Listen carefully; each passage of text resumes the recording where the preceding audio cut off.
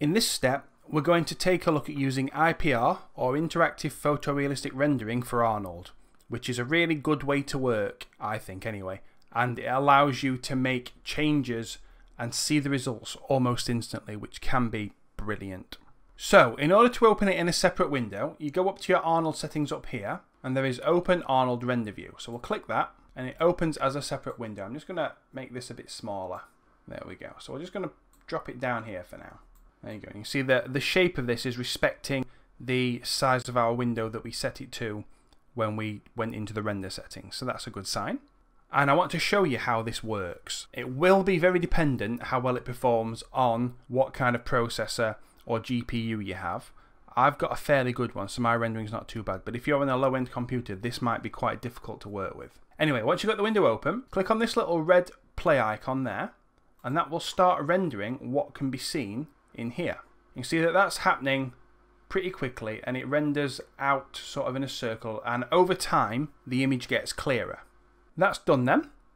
It took 19 seconds for me, and now that we've got this light, you've got these little render artifacts here that are, they're called in the industry fireflies, and it just means that we've got to later in the rendering process turn up the samples to get those to disappear. It's because we've got a very small bright light source in the scene. Whenever you get that, lots of contrast, it can just create this sort of little issue. Anyway, what's good about this is that this is interactive. So now if I make any changes to my scene, so let's just, I've got my light selected. If I move it over here, you can see in the bottom corner that it's happening at a low resolution, but it's re-rendering all the time to show what changes are being made to my scene. So if I now drop it towards the other candle, it'll just pick up and start rendering there.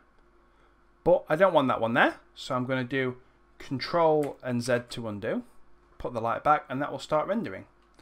And now what I can do is, let's say I want to zoom in and see what this is doing to the shadows.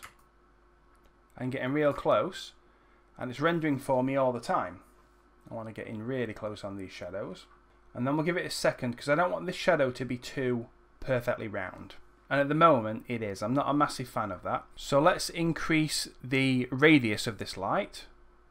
Oh, that's too far. And again, I can use the interactive renderer here to see how much of an effect it's having. So that's now casting a much softer shadow. Let's try 0.1. You can see that by changing that, the light is now coming in much smoother. The shadow, rather, is coming in much smoother. Now that I'm fairly happy with that then, what I'm going to do is just press stop here so that it will stop rendering the scene in the background. And I want to just duplicate this light here and put it in place over on the other candle. So I'm going to do Control D, move it over here. I'm going to use my orthographic views to make sure it's in place. That's pretty nice. Yep, that looks good. Okay, and now with both lights in place, I want to render this. But before I do it, I'm going to show you one more thing. This that is rendering in this window is not the same as what is rendering here, because this is fixed to an aspect ratio. This isn't, so we can make this view tall and thin or long and fat. So to see exactly what's going to be rendered in your render view, you can turn on something called a resolution gate or a camera gate.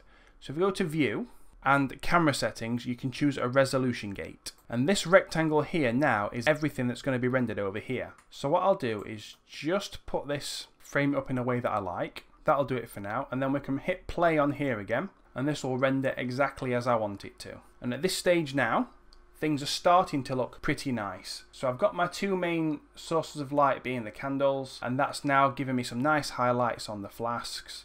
It's coming together pretty nicely. That's going to do it for this step then. I'm just going to stop my IPR rendering. In the next step, we're actually going to do the candles again, but we're going to do a slightly more advanced light. So we're going to take the meshes that we created for the flames and turn those into lights. So I'll see you in the next step to see how we do that. Game Dev Academy is graciously supported by these absolute legends. If you'd like to offer your support, then check out our Patreon page using the link in the description below.